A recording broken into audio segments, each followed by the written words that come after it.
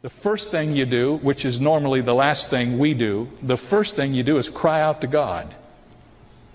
How many of you know that most of the time, if we're not careful, we wait and do that last? We have this little phrase that goes like this: well, I guess we're down to this. All we can do now is pray. My goodness, why didn't you start there? Notice what happened when the attacks began to intensify upon Nehemiah's workforce. It says in verse 4 and again in verse 9 these words. Nehemiah prayed out loud. He said, "Hear, O our God, for we are despised. Turn their reproach on their heads and give them as a plunder to the land of captivity." And it says in verse 9, "Nevertheless, we made our prayer to God." I want to tell you something. The first place to look when you get discouraged is up. And begin to ask God to help you deal with the issues.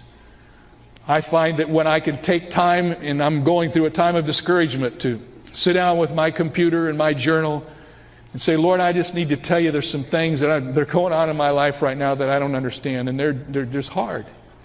And I just try to set them down in writing and clearly tell the Lord what's on my heart. Something happens in your spirit when you begin to do that. First of all, you get it all out in the light. Sometimes when you write it out and read it back, it wasn't quite the way you thought it was before you crystallized it in writing. But more than anything else, you begin to cry out to the Lord as Nehemiah did. That's the beginning place. If you don't think that's the right thing to do, then I challenge you to read the Psalms, because the Psalms are filled with the journal entries of David, who in the midst of difficulty and discouragement cried out to Almighty God. Jack Canfield was driving home from work one day, and he stopped to watch a local Little League game. As he sat down behind first baseline on the bench, he asked one of the boys what the score was. And the boy said, "We're behind 14-0. He had a big smile on his face. "Really," said Canfield. He said, "I have to say you don't look very discouraged." He said, "Discouraged? Why should we be discouraged? We haven't been up yet." According to the dictionary, the word discouragement means to deprive of courage, to deter, to dishearten, to hinder. Actually, the word discouragement only appears once in the New Testament, but there are some other words which are translated in some of the more modern translations by the word discourage. The word that most often gets translated, that is a word of discouragement, is the word faint. And it's surprising how many times that appears in the letters that Paul wrote to his friends. For instance, in his second letter to the Corinthians, Paul said that it's possible to be discouraged in the ministry. He said in 2 Corinthians 4:1, "Therefore, since we have this ministry, as we have received mercy, we do not lose heart." There's the little word for discouraged, to lose heart or to faint. Later on in the same chapter, he reminds us that we must not get discouraged about the perishing of the outward man. He talks about the fact that it's possible for us to look at our bodies as they begin to deteriorate and get discouraged. How many of you know what that's all about? You look in the mirror in the morning and you say, "Oh no, do I have to go out in the world like this?" And here's what it says in the book of 2 Corinthians. "Therefore, do not lose heart, do not get discouraged, though your outward man is perishing, yet the inward man is being renewed day by day." Now that's a good thought, isn't it? When you have a tendency to be discouraged because of the deterioration of the outward man, focus on the growth of the inward man. In the Ephesian letter, Paul reminds us that we can get discouraged by the things that happen to those that we love. How many of you have ever had someone that you're so close to and they're going through some difficult things, and the very problems they experience cause discouragement for you? Paul mentions this in Ephesians chapter 3. He says, "Therefore I ask that you do not lose heart at my tribulations for you, which is your glory." In other words, don't get discouraged about what I'm discouraged about. Here's one that we can all identify with. The Lord Jesus said this in Luke 18:1. He said, "Men ought always to pray and not to get discouraged, not to faint." How many of you know that sometimes when you're trying to carry on a relationship with the Lord and you're really committed to prayer, if you're not careful, things can happen that discourage you? Prayer is probably at the very center of spiritual warfare for most of us, and it's easy to be discouraged. And the Lord Jesus says, when you pray, don't get discouraged, because it's easy to get discouraged when you pray. So today, as we learn about discouragement, I want you to remember again that this is not a term that's foreign to the Bible. It's a term that you find in the Scripture. Sometime if you feel discouraged, you may think, well, I'm not very spiritual. Well, I don't know about that. I just know that discouragement is an issue that's addressed in the Scripture. And once again, I want us to turn to the Old Testament for our story to illustrate the principles of discouragement and how we deal with it. This particular situation, we're going to look at the book of Nehemiah, and we're going to focus in particularly on the 4th chapter. Let me set the stage for this story and get you up to speed as quickly as possible. This was a very unique period in Jewish history. Almost 70 years before, the Babylonians had invaded Jerusalem, and they had not only destroyed the city, they destroyed the temple. And they had carried away captives to Babylon. And those captives had for 7 decades been away from their homeland. During the end of the period of captivity, the Persians were in control, and Cyrus the Persian gave these Jewish exiles permission to go back to their homeland and to reconstitute it and begin to build it again. First of all, under Zerubbabel, there were some who went back to begin the building of the temple. And then later on, there were 2 prominent men whose names are found in the Old Testament who went back to Jerusalem. One of them was a priest by the name of Ezra, and the other was an administrator by the name of Nehemiah. In fact, in the early days of the collection of the Old Testament scriptures, Ezra and Nehemiah were just one book. It wasn't until later that they were separated out into 2 different books. Ezra was the priest who came back to renew the hearts of the people, and Nehemiah came back to restore the walls of the city so that they could live in safety with their neighbors. As we come to the 4th chapter of Nehemiah, this administrative leader has galvanized the troops in Israel, and they have begun this immense building program to rebuild the walls around the whole city of Jerusalem. In fact, this project is now halfway done. You can well imagine that when the walls started to go up around Jerusalem, the neighbors of the Israelites weren't very excited. They rather liked having Jerusalem lying in rubbles with the stones burnt in the ground. Here came this nation that had all of the folklore in their minds about the power of God, and they were coming right back into their midst, building up the walls of their city. So from every side of this project, there was all kinds of resistance and discouragement. There was Sanballat and Tobiah and the Ammonites and all of the people who decided, you're not going to build these walls, not while we're here. They did everything they could to shut down this project through discouragement and subterfuge and manipulation. But by the power of Almighty God, Nehemiah had led them now. The walls are halfway up. And when we get to the 4th chapter of the book of Nehemiah, we're halfway through the project. Now already you know, when you're halfway through, that's when you're in jeopardy. That's when you're in the most serious trouble. How many of you know halfway is not a good place? A little bit before halfway and a little bit after halfway, but halfway is not a good place. The Bible tells us that these walls were about halfway built. And so things began to happen. The people began to get discouraged. And Nehemiah had to deal with the problem of discouragement in his day. In fact, it's interesting to me that the same principles of discouragement that are observable in Nehemiah chapter 4 are the principles we deal with in our day and age as well. I have experienced these, and I'm sure by the time we're finished, you will all say, yes, I've been there too. I've done that too. The first thing we notice as we have our Bibles open to the 4th chapter of Nehemiah is that there was a problem of fatigue. It says in the 10th verse of the 4th chapter, at the beginning of the verse, then Judah said, the strength of the laborers is failing. They had been working at this for many days. In fact, the building of the walls took a total of 52 days. If they're halfway through, they've been working steadily now for a month, trying to restore the walls of the city of Jerusalem. And the people are tired. Somebody said that fatigue makes cowards of us all. And I can identify with that. How many times have you discovered how much more vulnerable you are to discouragement when you are really, really tired? You have worked late, you have been working on the weekends, or other things have happened in your family or in your neighborhood, and you have just been under the gun for such a long period of time, and all of a sudden you discover that in moments like that you are really susceptible to the enemy's attack. That's what was going on in Jerusalem. Through fatigue, they had become discouraged. I've had to learn as I've gotten older that I can't push myself nearly as hard as I used to. Can I get a witness? Amen.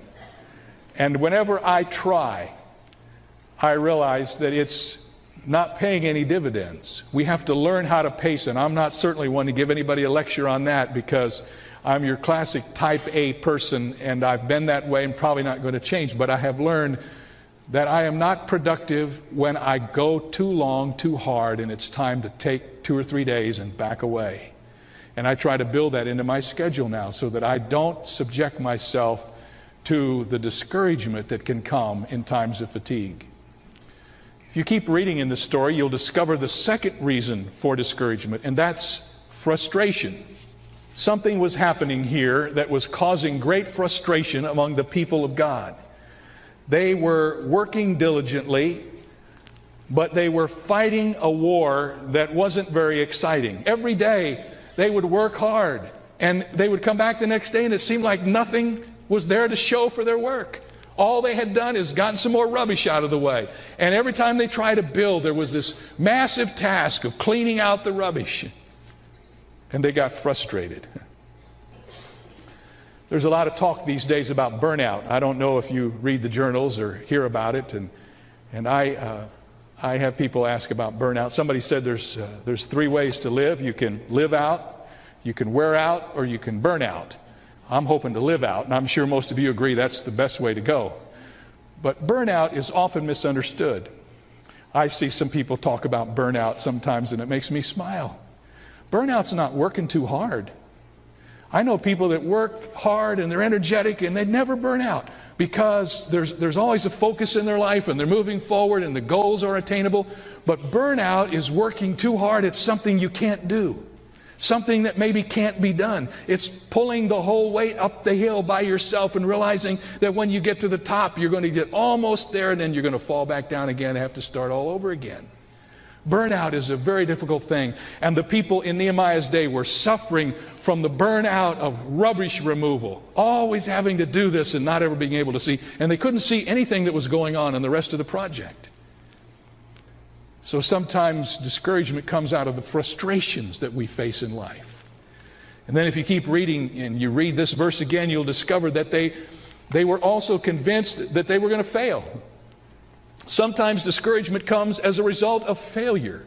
All of us in our lives, if we live long enough, will experience some failure. Failure is part of being a human being. We all fail. What we do with it's the difference. And sometimes if we're not careful, during times when things aren't going the way we would like them to go, the enemy sneaks in with his little innuendos, and before we know it, we're beginning to believe the lie. Sometimes out of fatigue, and sometimes out of frustration, sometimes out of failure. And there's one last one, maybe the most powerful one of all, and that is fear. It says in verse 11 of Nehemiah chapter 4 that while they were trying to build this project, the adversaries came and they said, they will neither know nor see anything till we come into their midst and kill them and cause the work to cease. In the next verse it says, they told us 10 times. So get what's going on, this little guerrilla warfare that's happening in all the piles of rubbish around the wall. The enemies from the north and the south and the east and the west were filtering in among the builders and saying, you just wait. When you're not thinking, when you're not watching, when you don't know we're coming, we're going to slip in amongst you and we're going to kill you. And one by one, we're going to pick you off until there will be no builders left, and then we won't have to worry about this new city in our midst.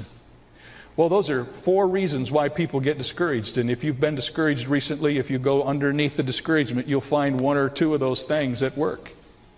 So what do we do about it? How do we deal with discouragement? Once again, the Word of God has got such a wonderful way of helping us sort this through. And I want to just take it in the priority system that's here in the Old Testament Scriptures. The first thing you do, which is normally the last thing we do, the first thing you do is cry out to God. How many of you know that most of the time, if we're not careful, we wait and do that last? We have this little phrase that goes like this: well, I guess we're down to this. All we can do now is pray. My goodness, why didn't you start there? Notice what happened when the attacks began to intensify upon Nehemiah's workforce. It says in verse 4 and again in verse 9 these words. Nehemiah prayed out loud. He said, "Hear, O our God, for we are despised. Turn their reproach on their heads and give them as a plunder to the land of captivity." And it says in verse 9, "Nevertheless, we made our prayer to God." I want to tell you something. The first place to look when you get discouraged is up. After you cry out to God, the next thing you need to do is to continue the work that God has given you to do. What is it that we are prone to do when we get discouraged? What do you want to do when you get discouraged? If you're in the midst of a project or something's going on in your life and you get discouraged, what do you want to do, class? Quit.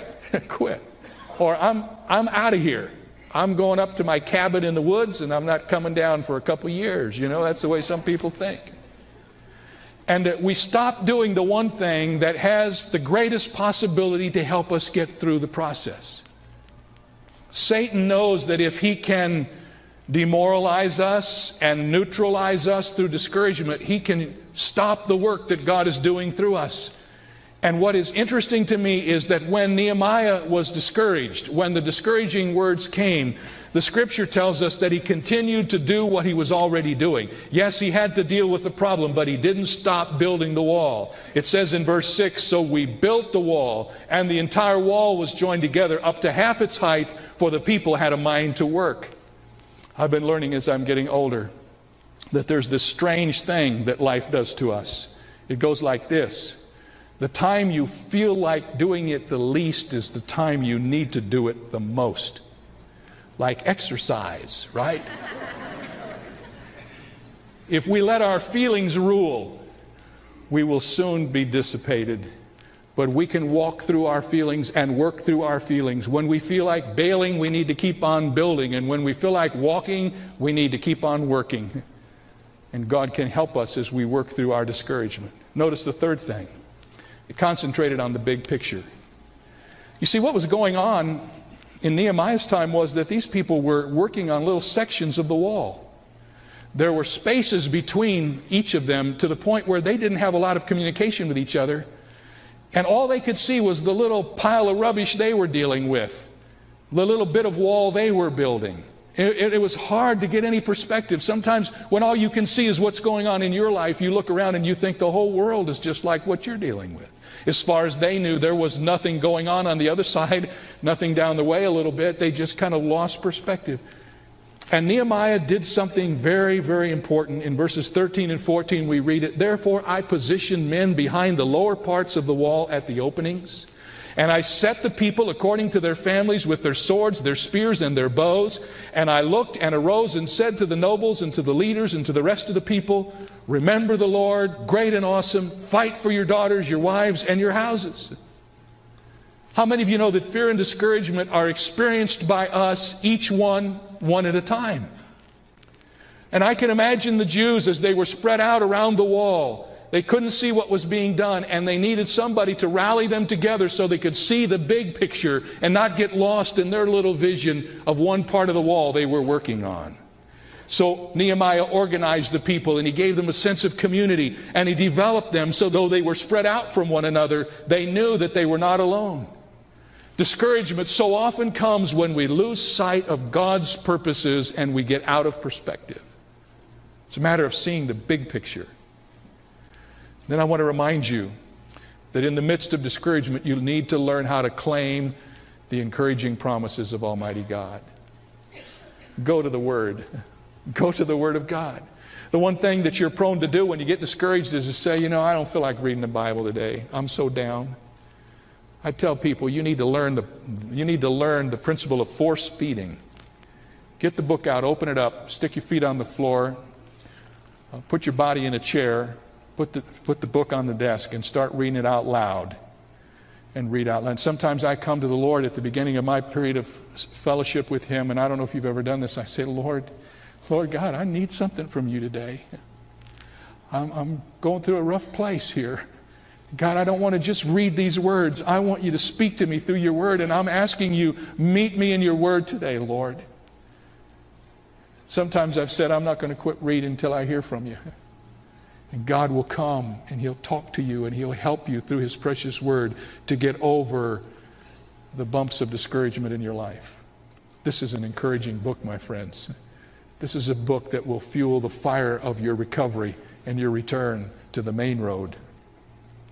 There are verses like Psalm 46, 1-3. I love this passage. God is our refuge and strength, a very present help in trouble. Therefore we will not fear, even though the earth be removed and the mountains be carried into the sea, though its waters roar and be troubled, though the mountains shake with its swelling. There are actually two passages in the New Testament where the word discourage is found, and it reminds us that it's possible for us to get discouraged doing good things. Have you read these words? From 2 Thessalonians 3:13 it says, but as for you, brethren, do not grow weary in doing good. And the words grow weary mean to get discouraged. Did you know you can get discouraged doing good? My friends, you can be out making calls on people in the hospital. You can be teaching Sunday school, giving your heart to it all, and in the midst of it all, you can get discouraged. Did you know that? And the Word of God says, don't get discouraged doing good. In the book of Galatians says the very same thing. Let us not grow weary while doing good, for in due season we shall reap if we don't get discouraged. Let the Word of God speak to your heart. Claim the promises of God's Word. That's how you get through discouragement. And then last but not least, carry somebody else's burden. If you read verses 16 through 23 in the 4th chapter of Nehemiah, you're going to find something interesting there. You're going to find over and over people helping each other. Some people carrying, some people guarding, some people building, all of them wearing a sword. Some, at the end of the passage, it says they stayed up all night. They didn't even go back to their homes. They stayed, and it says we didn't even change clothes except for washing. What were they doing? They were protecting one another and helping one another and coming together in community to make this happen. They were carrying one another's burdens. How many of you know what happens when you get discouraged? You get so inward. You get your own little pity party, and you think the whole world is against you, and you really get down and you forget of all the other things out there that you have something to offer to people. I found this, well, I haven't even thought about it on occasion when I've been discouraged and I had on my agenda that I needed to call somebody on the phone who was sick or go to the hospital and see somebody who was in difficult straits. And I've been discouraged and I've said, Lord, I don't have anything to give these people. How am I going to? And in the process of going to carry somebody else's burden, I felt that my burden was lightened. Have you ever had that happen? You see, God hasn't meant us to carry all of our own burdens. He's meant for us to carry the burdens of one another and to encourage one another. When we get discouraged, here's my best counsel. Find somebody who needs your encouragement and go encourage them. If you want encouragement, go sow some and it'll come back to you. And in the process of encouraging and carrying the burden, you will feel the burden begin to lift off of you. Discouragement is a real challenge. And in our day and age, as we face the challenges of our very complicated culture, we need to understand how, from the Word of God, to deal with discouragement when it comes. It's easy for the enemy to use discouragement to get a foot into our life, open the door, and then all kinds of things can come in when we're discouraged. John Trent, the partner of Gary Smalley in the marriage seminars over the years, John Trent tells about a woman who came up to him after he had been teaching at a conference in which he had been speaking about the importance of affirming one another and encouraging one another. And she told John about something that her son did with her granddaughter that illustrated what he had been talking about during the last hour in his conference. She said, my son has 2 daughters, and one is 5 and one is in the terrible 2s. And when a grandmother says this child is in the terrible 2s, believe me, this child is in the terrible 2s.